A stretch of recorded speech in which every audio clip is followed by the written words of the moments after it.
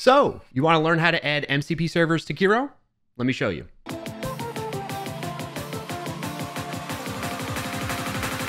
All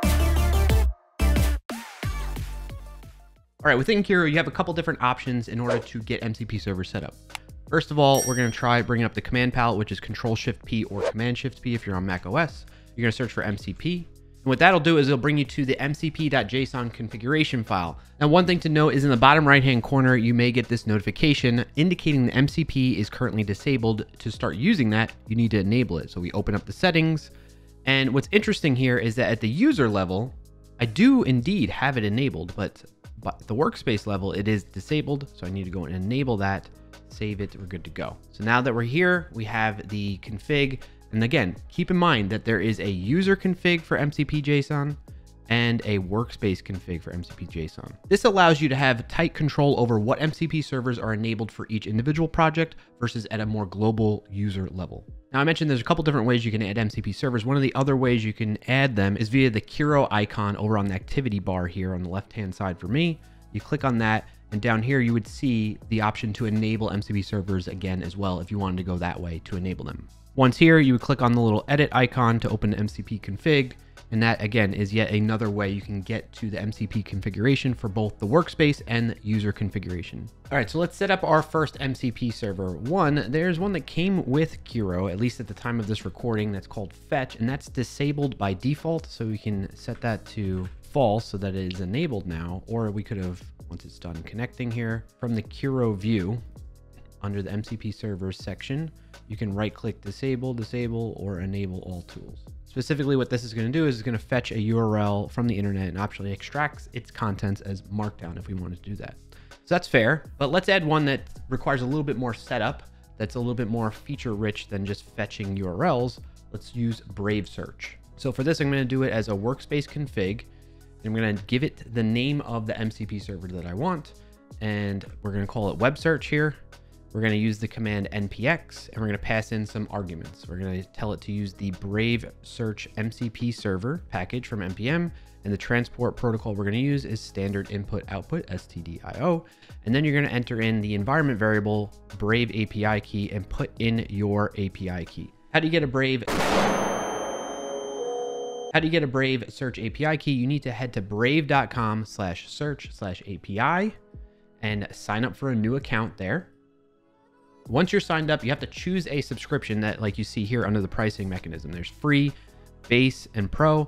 You can go with free, you get 1 query per second or up to 2,000 queries per month.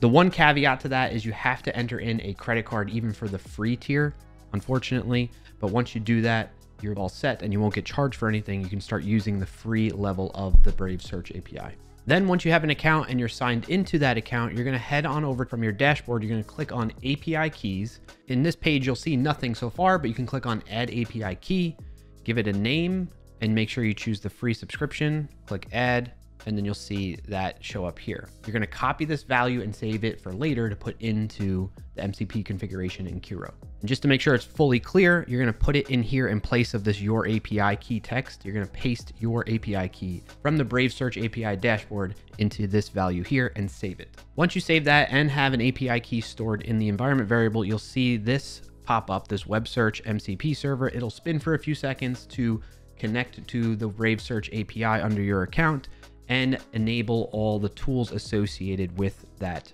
MCP server. Again, if we wanted to, we could disable the whole entire MCP server, disable all the tools, or just enable all tools from right-clicking on it, or each individual we can click on. If you click on this is something I learned the hard way. If you click on any individual tool, it will automatically toggle enabling and disabling that particular tool on you. So now let's go ahead and test it out. I'm going to come on over to the Kiro chat view. I'm going to choose Vibe for now. We don't need a spec. I'm going to make sure autopilot is turned off here because I just want to chat with Kiro for now. And so I'm going to ask it, tell me about the array.reduce function from MDN documentation. Maybe I want to learn more about that without having to search it up myself and find the right resources. Then it's going to prompt me to call that MCP tool, Brave Web Search. So I'm going to allow it to do that. It wants to go fetch. It wants to make another fetch call. And now we can see based on the MDN documentation, here's what you need to know about array.reduce. And it gives me all the information directly in the context of my development tool, rather than me having to switch context to another browser and search for these details, find the right search results that are relevant to what I'm looking for. I can learn more about this type of JavaScript reduce function on my arrays that I might be using and how to correctly use it in my code.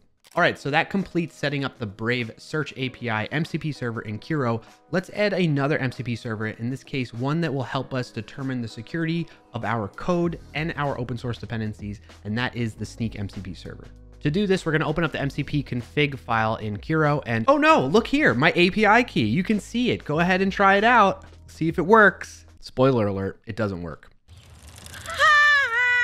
So what we need to do now is, just like any other JSON file, we're going to follow the proper JSON syntax. We're going to add another property in here. We're going to call this one Snyk, and then we're going to start setting up the configuration for this. Very similar to the web search one, we're going to say the command for this is going to be npx, and then we're going to pass in some arguments to that, or brackets.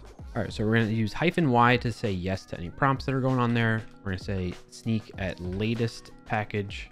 Then we're going to tell the Snyk command to use the MCP server from Snyk, and we're going to tell it what protocol to use, which is -t, short for that. And we're going to use the standard input output again, stdio, and that should set everything up nicely for us. And then we don't have any environment variables that we need to use for this one in particular. But as you can see, as soon as I save that, this started spinning and it's starting to connect to that Snyk MCP server. So give it a few seconds here and it'll be ready and enabled for us. And there we go. Now we can see that that has 12 tools set up for it. Snyk AI bomb, Snyk auth, and all of these other tools associated with the Snyk MCP server. So now let's go ahead and use it. I have a project opened up from a past video, which you can check out the link in the description below, where we generated a note-taking application using Kiro's spec-driven development. So let's use the Snyk MCP server to evaluate the security of this project. So we have a new session here with Kiro, choosing the vibe option and autopilot off again. And I'm going to ask it, please tell me about any security issues in my open source dependencies for this project. So we should see Kiro's going to start thinking, and it wants to leverage Snyk here. We saw Kiro was thinking there. It wants to scan my project security vulnerabilities in my open source dependencies using Snyk. So it's nice that it recognized that. Let me first get the absolute path of your project and then run a security scan with it. So you got the absolute path, and now it wants to call the MCP tool, the SCA scan. All right, so that failed because I'm running on Windows and it sent in a path that's based on Unix, I think. So we're going to let it get the location this way. We finally got to a point where it's going to set up a proper path string for Snyk SCA here on Windows, that is. Now we need to trust that folder. So we're going to run Snyk trust for that folder. We're going to let that run, which prompted me on another monitor here in another browser that I'm signed into with my Snyk account. I'm going to say trust path on that. Click OK. Now it wants to run the security scan, and it passed. Great news. Your project has no known security vulnerabilities in its open source dependency. Snyk scan completed successfully and found 0 issues. That's awesome to see. So great news. It finished doing this Snyk SCA scan and found that there are 0 security issues in my open source dependencies. So that's fantastic to see. And now I want to ask it about the code. Like, are there any security issues in the code? So let's run a scan of that as well. So in this case, it's recognizing that it needs to do a different security scan. In this case, a Snyk code scan. So I'm going to let it be trusted to do that. All right, and rather quickly, it came back with the results of that scan. And unfortunately, we have some security issues that we need to look into. We have a critical issue, hard-coded non-cryptographic secret, 2 issues of that. A medium severity issues, we have 9 of those. Information exposure, cross-site request forgery problems, and allocation of resources without limits. In addition to that, we have insecure JWT verification 2 issues, and a couple of, well, not a couple, a bunch of low severity issues here. Damn! But one thing to note here is that the good news is most issues are in test files, which is expected. And in those situations, we can actually tell Snyk to ignore test files. By default, Snyk doesn't know that it can ignore those test files necessarily, so it assumes it is code that could be run in production and therefore alerts us to that at least on our first initial scan of this project like this. There we have it. We have details on our security of our open source dependencies and the code that was written in this project.